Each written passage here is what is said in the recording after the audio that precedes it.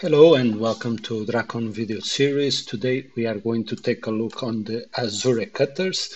Let's see, for instance, in this case we have this hoop earring, and the idea is to apply the Azure cutters here on the back part of the gems. So we will see some possibilities.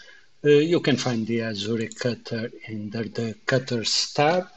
So the first thing we need to select the gems. In this case, the reference gems will be the ones we have used for the pave. And the second reference, we will need to define an object. In this case, it's a surface or a polysurface. We need to select, in this case, is this surface. So we just press enter and you will see it will start computing here, the progress bar computing all the Azure cutters. So let's see how it will work. It will adjust to the entire surface, as you will see. So it will be computed with the options we define here, with a margin, and the wall thickness. But actually, there will be some cases that instead of using the entire surface, maybe we don't want to use all the surface. So let's see some examples how to work a little bit these Azure cutters as needed.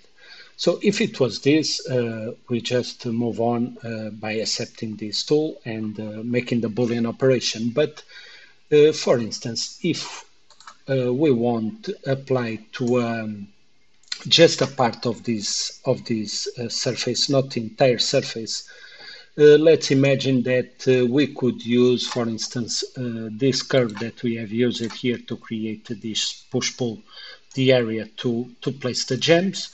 Let's say that we want to use this curve. So one possibility would be to define here under the curves, we will find this option to pull the curve to a surface. So let's select this back surface. And once we have the curve pulled into this surface, now would be a possibility to create the Azure just on this surface. Remember, it will ask you for a reference surface apart from the gems. So what we could do in this case, maybe a good approach would be to extract surface here under solids and make sure the copy is yes, just because we want to keep the earring as a solid object. So I just want to extract this back surface. So I just follow the command line, I just press enter, and now I have this duplicated surface. So apart from this, the solid, the poly surface, I have this duplicate surface. And once we have this curve, what I'm going to do is to trim. So let's just use the cutting object. We will use this curve, and the object to cut, just make sure you select the surface, not the poly surface. So we select the surface. And now press enter to finish. So we will see that we have this surface. Maybe we can go here to a different layer just to make sure we have the visibility as we want. So in this case they are coplanar, so that's why you don't see it clearly, but here is the entire surface. And now what we will use, instead of the entire back surface, we can use the surface we have just created. So let's repeat again. So let's go to cutters, Azure cutters.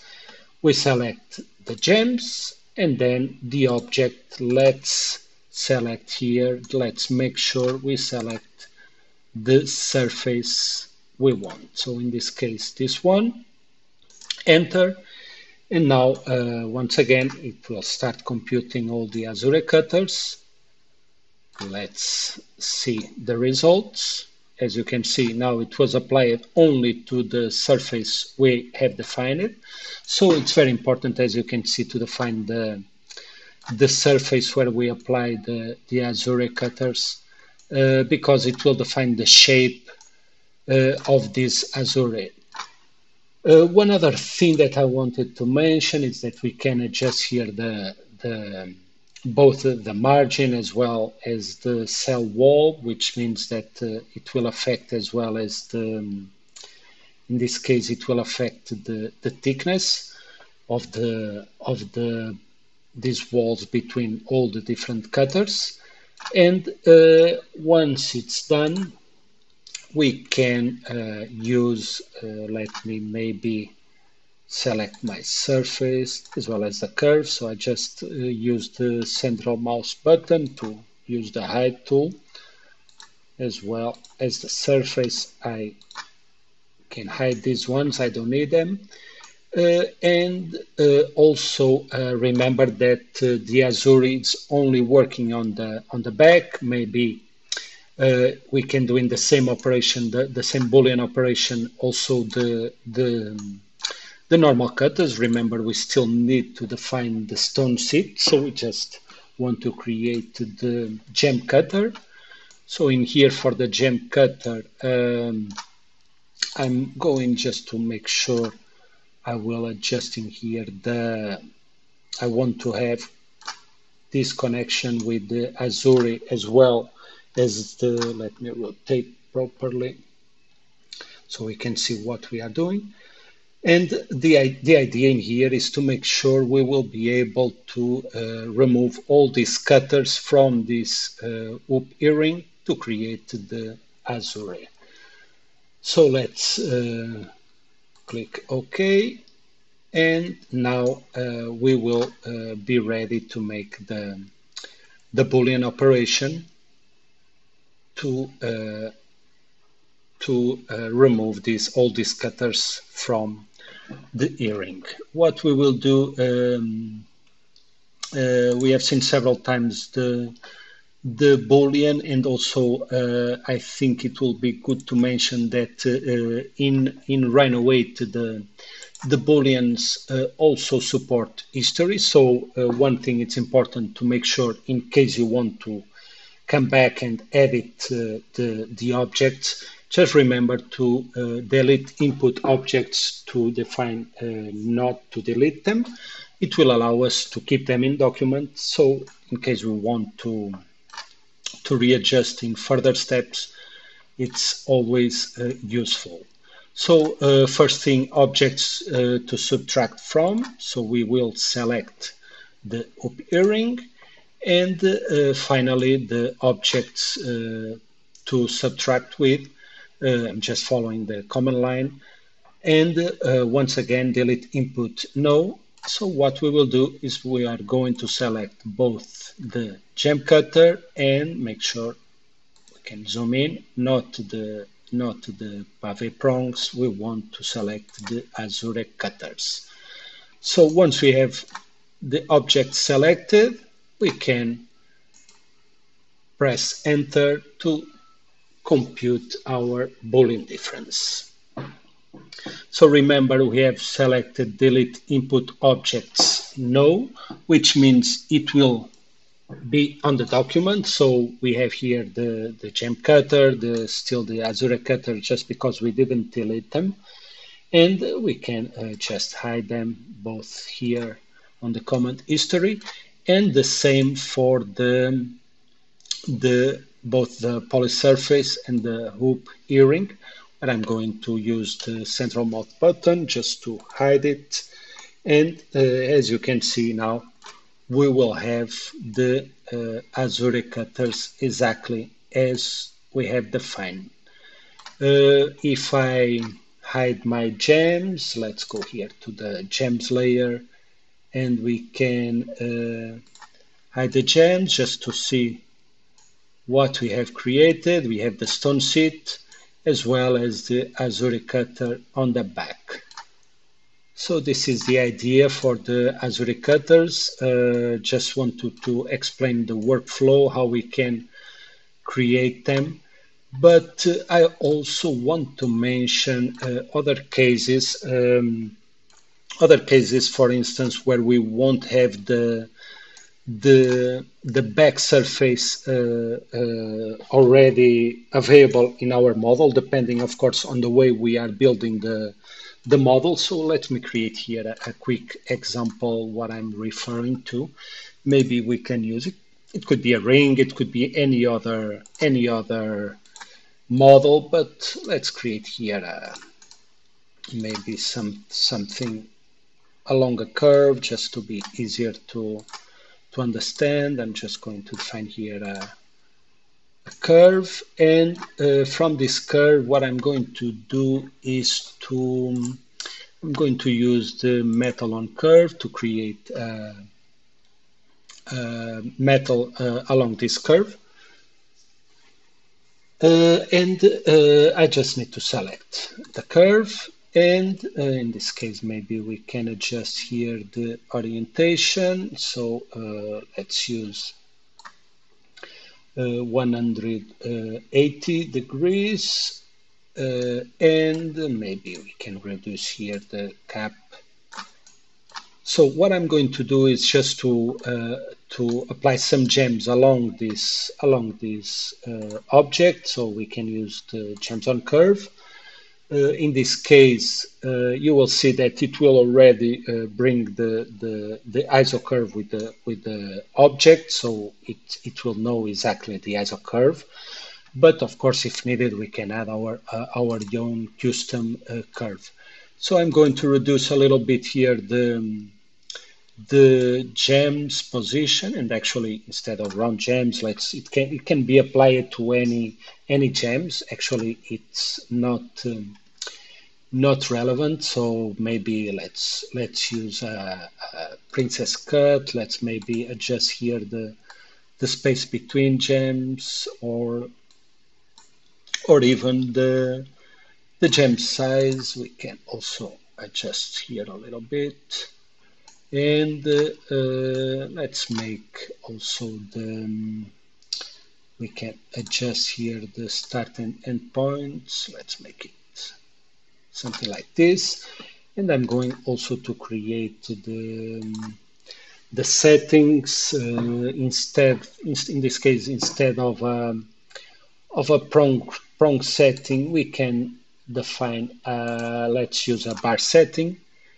And also we can of course adjust here the thickness and both thickness and the width, in this case the horizontal adjustment. And finally we can create let's use here the channel cutter. So let's create the channel cutter along this gem. So let's get the height from the gems, the lateral distance, as well as the cap. Let's make sure it's as needed, and let's create the Boolean operation to remove it from in this case, from the metal on curve. So as you can see, now we have created the object, and what I wanted to show you is a case like this. It won't be so clear the back surface, right? So you will see that in the earrings we have clearly a back surface we could use for the Azure cutters, but when we are creating, for instance, with a closed profile, it will create a single surface, so it's not clear the back surface. So in these cases, maybe we could work. Let's use for this specific case. I'm going to actually it's under surface, and let's use this option, extrude curve ribbon. And we can select the curve, and also I'm going to define here in the command line both sides. So as you can see, now I'm creating a surface, and this is the surface I want to use as reference.